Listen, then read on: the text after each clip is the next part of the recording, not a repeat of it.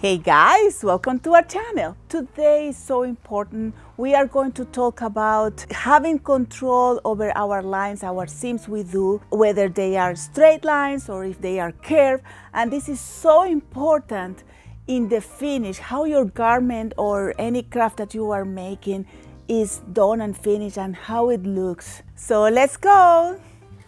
To start off, I want to show you the difference between a seam that has straight lines and is well done versus one that isn't so straight. You can see that this one is pretty much very straight, while this one, although it's not that bad, you will see how it looks. Let me show you. This is the one that is straight and you can see how flat it is.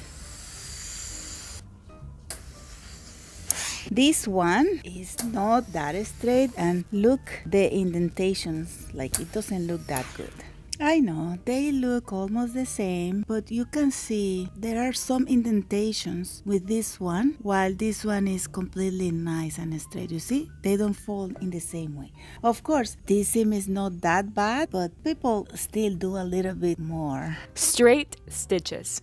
The first thing I want to show you is the bunny. A lot of machines have this feature and it shows how fast or how slow your machine can sew. Let's see. I'll put it in the fastest. Look at that. Now we can set it in the slowest. Now I will press my pedal as fast as I can. You see? It cannot go faster than that, even if I want it. That helps us to have better control of the machine. This is very important because not everybody has a good control. So choose a velocity where you feel comfortable. Machines sew straight. The next thing I want to tell you is that, believe it or not, sewing machines in general sew straight. Let the machine run with soft corrections. You see, I didn't almost touch the material and the stitch is pretty much straight. Use your seam guide. The seam guide is marked with the distance from the edge. So for example, if you want to sew at 1/2 of the inch, you just make sure that your material gets there. For example, let me show you. Then when I'm sewing, I'm not looking at the needle. I'm not looking there. I'm looking here. And the only thing that I have in count is that my material goes straight there. You see? Mark your line. Another strategy is that you can mark the line where you want it. You can use a chalk, an erasable pen, whatever you want. If you mark your sewing line, it's very, very easy. So different to using the seam guide, what you have to do now, again, don't look at the needle, just see that your line goes in between. The last thing I wanted to mention is that when you are doing a line, you don't need to push or pull the material too much. You don't have to. You let it slide and you correct just a little bit. You see, it's not really that much. Sometimes we really want to make it very straight, and then what we do, we try to overcompensate this way or this way, and this is why the stitches don't look that straight, you see? Sewing 90-degree angles. Here I have this little patch and I'm going to work on sewing it. So I'm going to sew a straight line down. And once I reach the bottom, I'm going to judge how much the length of stitch I can go before I hit the corner. And then I'm going to leave the needle down, lift my foot and pivot it 90 degrees so that it's exactly perpendicular. And now I'm going to keep sewing straight. Let's repeat. We're going to keep the needle down, lift the foot, pivot, and continue. And one more turn. Let's go. Here you go. See? Nice, huh?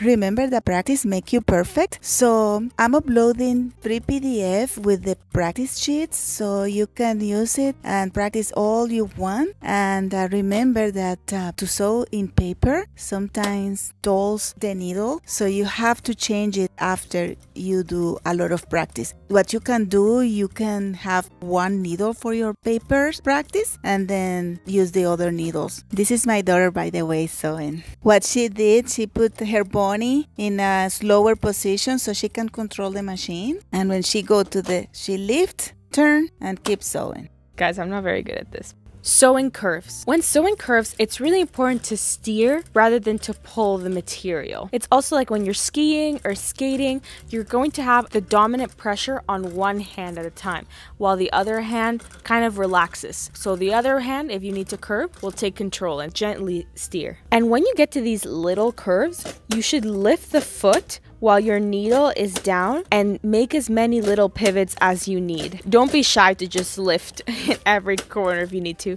Something as well that I want to add is that when you have a curve so small like this one, it's okay if you pull with hands too. For example, now I'm doing with the paper. With the paper is very easy, but sometimes with the material you cannot do it that easier. So if you are doing, for example, a pair of pants and you are replacing the zipper and you want to do the curve at the front flap, sometimes it's just easier just to go by hand, one by one, you see, like that. You have more control. I have a very easy machine to lift the foot, but still you have to do it.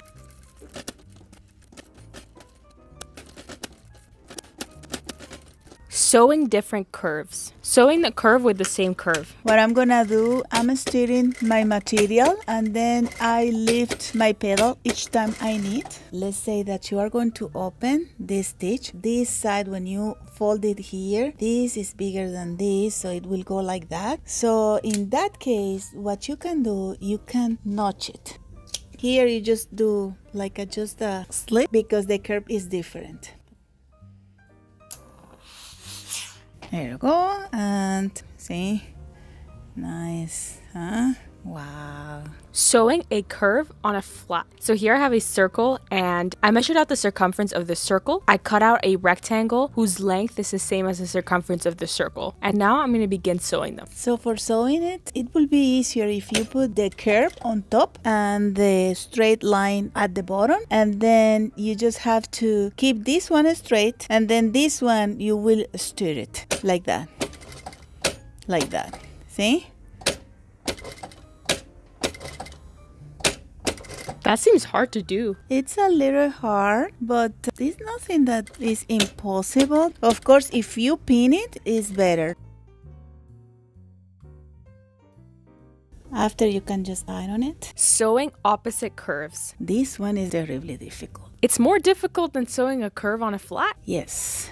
Why? Because if you don't do it right, it gets all really bad. You need to have control of everything you want to do. So what I did now, I notch to not lose what is important to be together. I will as well pin it on place because if I don't do it, it will be horrible. You see, starting from here, see how these lines are really hard to know where exactly you need to do it. You see, like that. And so there, because there is where you have your 1/4 inch. So you have to try to keep your seam allowance together and sew to the right distance. You see, it looks pretty good, and then after it's ironed, it's great. So what I'm doing now, I won't iron with the seam allowance open. Whoa.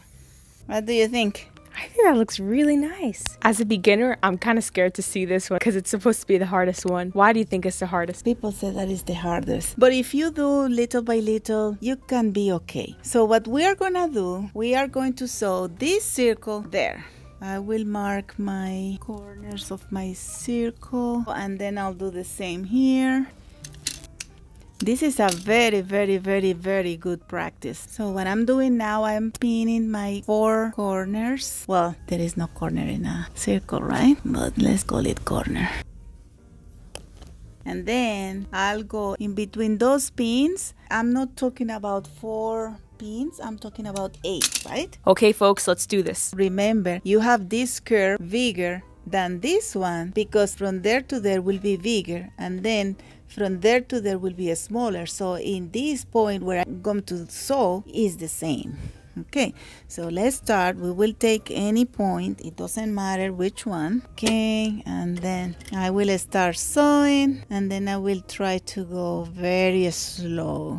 So if you do that, just try to practice that, I will as well put the pattern for that, and if you practice that and you can do it, then there is no curve that you cannot do it.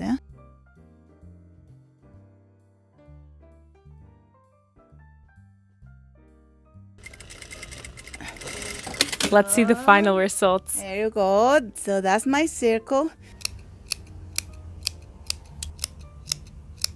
So now I'm gonna iron everything, and then I'm gonna turn to the other side. Oh, that's satisfying. So here's your homework after today's lesson. So guys, that was all for today. I hope that you like this video. If you like this video, please don't forget to subscribe. We have here very interesting lines.